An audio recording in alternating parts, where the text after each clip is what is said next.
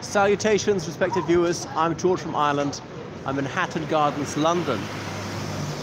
So this street is famous for being the centre of the diamond trade in the United Kingdom, and one of the major centres for diamond dealing in the world. The other ones are Amsterdam, Tel Aviv, and I'm not quite sure, maybe New York. So you'll see loads of shops selling diamonds and other jewellery up and down here. It's named in honour of Sir Christopher Hatton, who was Lord Chancellor under Queen Elizabeth I. Lord Chancellor, in more recent years, has been the Secretary of State for Justice.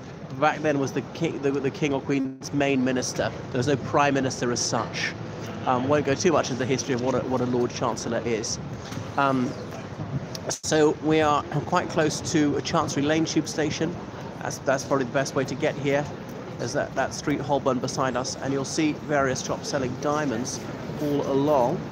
And down an alleyway there is a fantastic, atmospheric, very historic pub called the Mitre. Mitre being a bishop's hat, the Mitre pub, which dates back to 1546. Mitre, of course, is the hat that a bishop wears. It's redolent of Pentecost, when the flames supposedly came out of the heads of the 12 disciples when they met after Jesus' ascension. They're quite frightened. So I'll show you where the Mitre pub is, down this little alleyway of Hatton Garden. So I don't know why it won't let me do landscape YouTube, only let me do portrait. Make sure you're subscribed. So this is it. These big beer barrels, empty I'm afraid, in case you had some get drunk quick plans. There is a bit of the Mitre with a semi-frosted brown glass, a bit like the glass of a beer bottle in the old days. And there is the sign, the Mitre. And I suppose I shan't go in. They probably wouldn't want me to film inside, but it's been a film location, and it was used for lock, stock, and 2 smoking barrels as a location, for example. It's a very small, very atmospheric, and it's got a little fire, and they serve simple meals there. Is somebody trying out? Maybe just give you an idea of what it's like. Okay, I better head. I hope they wouldn't want me intruding in their privacy. So I don't propose to go too much up and down Hatton Garden, but just give you a flavour of it. And there was a failed burglary here over Easter weekend, 2015. Easter weekend is a 4-day weekend in the United Kingdom. Good Friday is a day off, as is obviously the Saturday, as is Easter Sunday, and then there's Easter Monday. So the only 4-day weekend in the year. So some guys here thought this would be a good time to break in, and they rented a nearby building. I think they pretend they're going to set up a shoe shop or something like that. And they stayed there over Easter weekend when you expect nobody to be around. And they were digging a tunnel trying to come into one of these diamond shops and steal all the diamonds. And I think they actually got away with it. They got the diamonds, but somehow they were caught and traced, and they'd hidden some of them in a graveyard, and they all got arrested.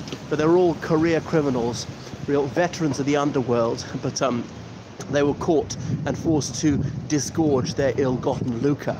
So they were sent down for not even that long, and some people think it's hilarious. There was talk of a film about it, and it was going to keep some of Britain's senior actors in work for years, playing these fairly elderly Cockney criminals.